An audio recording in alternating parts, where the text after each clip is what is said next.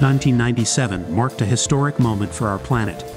Nations worldwide gathered in Kyoto, Japan, and pledged to address the looming threat of climate change.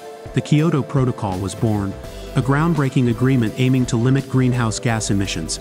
But little did the world know, the journey to enforce this pact would take almost a decade, filled with anticipation and uncertainty. After years of negotiation and a lengthy ratification process, the Kyoto Protocol finally came into force on February 16, 2005.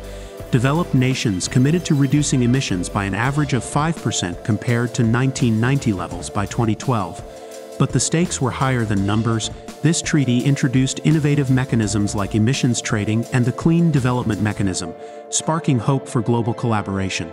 Yet, challenges loomed as some nations hesitated to sign on, while others struggled to meet their targets.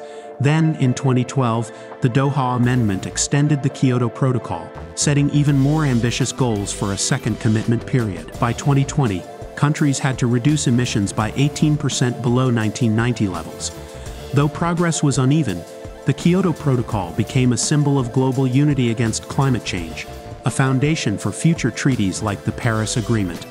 Today, it reminds us of the power of collective action in safeguarding our planet.